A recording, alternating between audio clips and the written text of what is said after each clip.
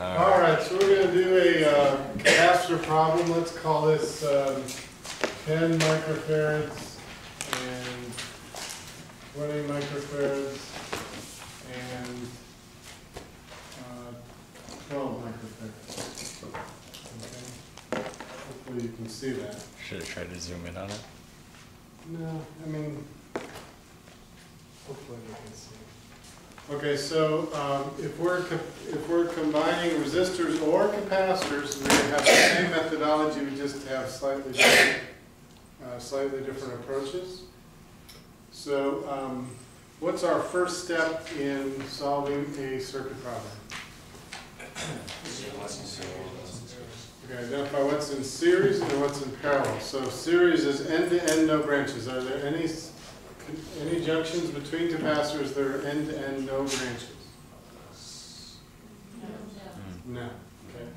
End-to-end branch. End-to-end branch. Okay, so there's nothing here that's in series. How about in parallel? Both ends are connected together with metal. Yes. Yes. Okay, C2 and 3, and they're actually drawn in parallel. But just because something looks like it's in parallel doesn't mean it is, and just because something doesn't look like it's parallel doesn't mean it isn't. Okay. So C2 and C3 are in parallel, so we would combine those.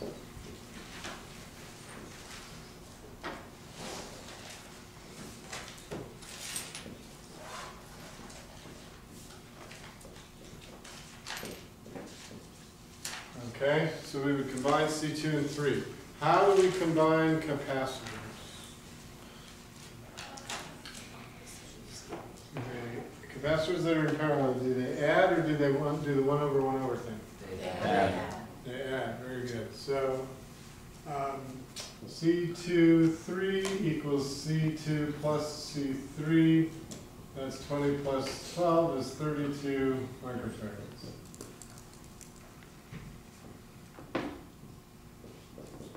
Okay.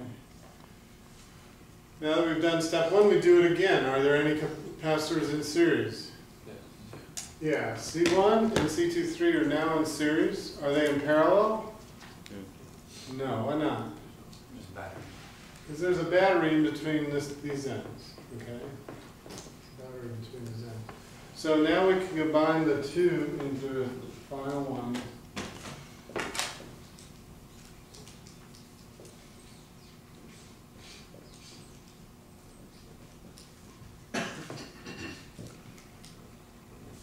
And how do I calculate the value of capacitor 1, 2, 3? 1 over. It's the 1 over 1 over equation. So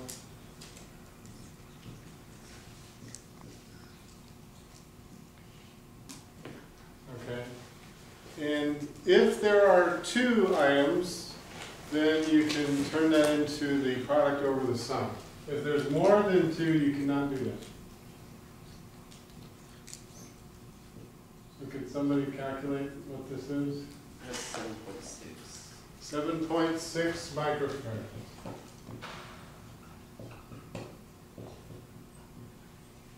Okay, now, what is our rule of thumb for checking on tests? Less than the lowest one. It has to be less than the smallest one, and so it has to be more than 1/2 of the smallest one. Okay?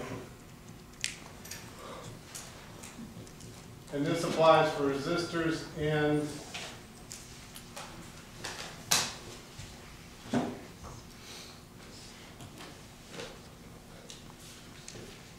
capacitors. Okay, so the smallest one is 10 microfarads. We have 10 microfarads here. 10 microfarads and 32. We know that it has to be less than 10, which it is, and we know that it has to be greater than 1/2 of 10, which is 5. So this, maybe you're wrong, but you're wrong in the right direction. Okay, so it's a great sanity check. One of the reasons students goof up, if they're doing this thing, they forget this final 1 over thing, and they get a value like some weird value. Okay. So this gives you a range for solutions. Yes. What does it say half smallest is greater than or is less than C? So the equivalent of these two components, and this is only when it's two, the equivalent of these two has to be less than the smallest one and greater than half of the smallest one. Okay, and that's true for resistors too. Okay, now we're at a point where we've got the circuit simplified as far as we can go. We start calculating. So we combine going this way, we're going to calculate going this way. Or on a test, usually you have to combine going down, and you calculate coming back up. Okay. So now we have the simplest situation. I know the voltage across the capacitor. I know the capacitance. What don't I know? We normally don't think of current, but we think of what? Charge. Charge. Okay. What happens here is that the battery will fill up the capacitor with charge and then it will stop. So while it's filling, there is current. But once it's full, there is no current. Once this has 25 volts across it, then there's no reason for current to flow one way or another. It's at equilibrium. The pool filled the lake filled the pool. There's no reason for water to flow between the lake and the pool. Okay. So there is current initially, but then very, very soon, we'll say instantly, then it's filled up and you have no current. Okay. But the capacitor is filled with charge. The pool has water. And what equation dictates or describes the behavior of a capacitor? C equals Q. C equals QV, Q equals CV, Q equals CV, right? Or Q. I think. I can never remember this one. All right. So in this, what is the value of Q then? Can you calculate that for me?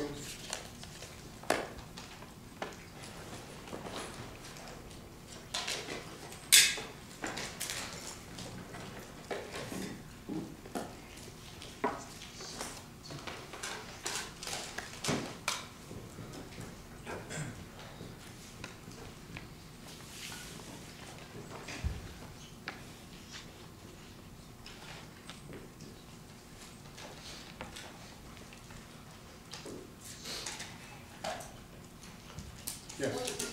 1.9 times 10 to the minus 3. 1.9 times 10 to the minus 3. Anyone else get that? Minus 4. Minus 4. 10 to the minus 4. Yeah, that's. Oh, yeah, minus 4.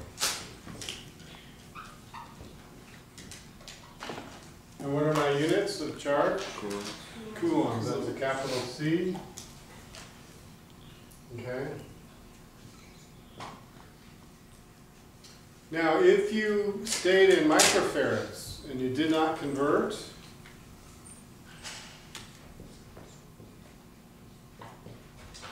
then you would have 190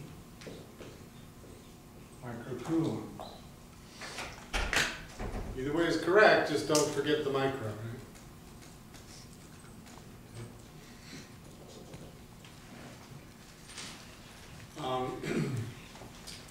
Okay, what does that number represent? Right, it's the amount of charge that comes out of the power supply, goes into the capacitor. So this plate will have that much positive charge on top, that much negative charge on the bottom. Okay? That's the capital Q. Okay? That separation of charge. Charge wants to be together to be neutral, right? By separating that charge, we actually create the voltage across the plates of the capacitor. The capacitance is a measure of how big the pool is. Okay? The voltage is the level of the pool. And I was a little sloppy, I should do this. Delta V. Delta V is, because our voltage, we always use delta V because it's the difference in voltage between two things. So This is how much water went into a pool of this size to make the water level a certain height. That's kind of what we're saying. So if we think a charge is water, flowing charge is current, the size of the pool, or a measure of the size of the pool as the capacitance, and the voltage as the level, the height of the pool. That's our analogy. Okay. So any questions to here? Okay, now we're going to take what we know here and work backwards to come up with things we know here. Okay, so what, I know the voltage here, I know the capacitance here and here. What don't I know? Or what else do I know?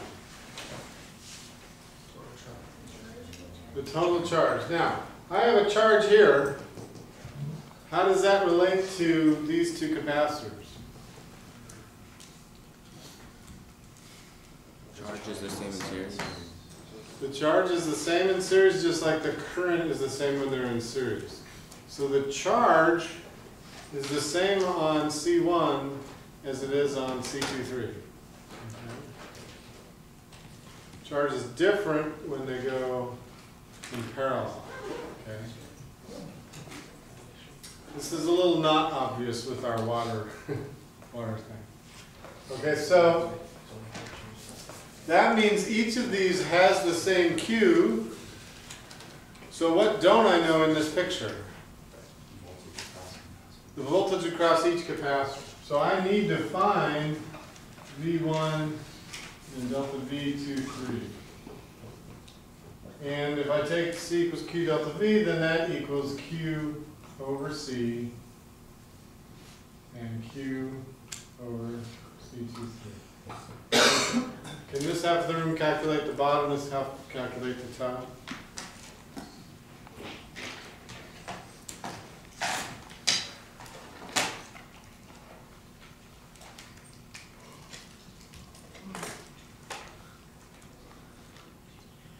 Volts on top. Okay, so this is 190 microcoulombs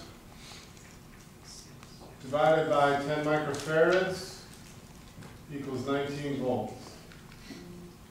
Okay, sounds good to me. The micros cancel, 190 divided by 10 is 19. All right, what have I said before we asked this side of the room? What have I said? What's the voltage on the other capacitor? Could you tell me? 6.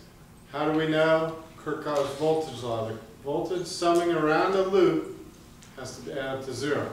So I went positive 25 minus 19 minus something should equal 0. So 25 minus 19 is 6. So this must be 6. So the question to you guys is, did you get 6 volts for? A little. Yeah. And C23 is 32 microfarads. The micros cancel and we get 6 volts. Close enough? 5.89 or something? 5.9. Okay. So again, if we had more digits and stuff here, that would work out more. Okay. So the critical thing here is identifying series and parallel. Things that are in series have the same current or charge. Things that are in parallel have the same what? Voltage. Okay. Very good. So now I know everything about this picture. I know the Q, the C, and the V for each of the components. I can go to the next picture over here. What about C1? Do I need to know anything more about C1? No. No, I just did everything about C1 over here. I know its voltage, its capacitance, and its charge. But I took C23 and I split it into C2 and C3. What don't I know about C2 and C3? Charge. Charge, okay. I know their values, 12 and 20. What's the voltage across them? 6. This voltage here, C23 together, had 6 volts across it, so when I pull them apart in parallel, they both have 6 volts across them. Okay. So this equals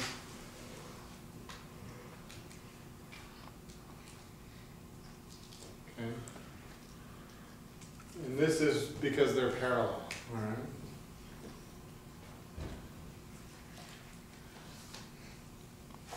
Questions so far? Is it kind of coming back? A little bit? Okay. So, I need to find the charge here, so I use Q equals C delta V.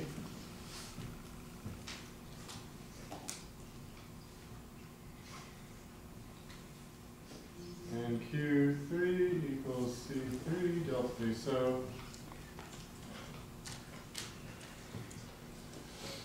So I've got 20 microfarads times 6 would be 120 microcoulombs. 12 microfarads times 6 would be 72 microcoulombs. And they should add up to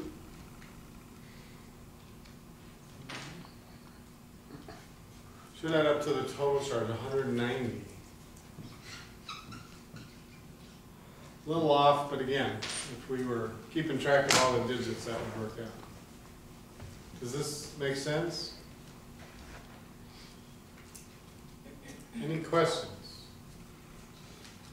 Essence? With resistors, I know that adding like in series and parallel are different.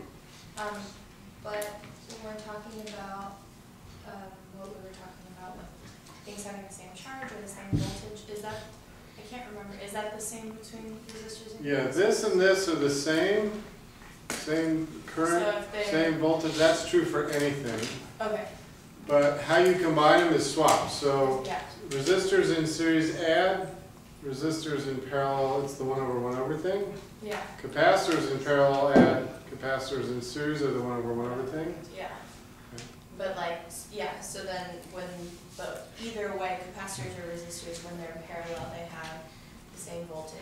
Yes. Okay. And the only difference between problems with resistors is this would be V equals IR instead of Q equals CV. Other than that, you know, every technique you used here, do the same thing. Gabriel? Would a circuit with both resistors and capacitors on it be considered too difficult for this exam? It shouldn't be, but yes, it would be. It would freak you out something fierce, right? You're not gonna freak us out. Well, not that way, I'll freak you out other ways. Okay. All right, any last minute questions on this? So then you won't. Is that what you did, like? What's that? Oh, never mind. Okay, can you hit the record button there? We'll stop that.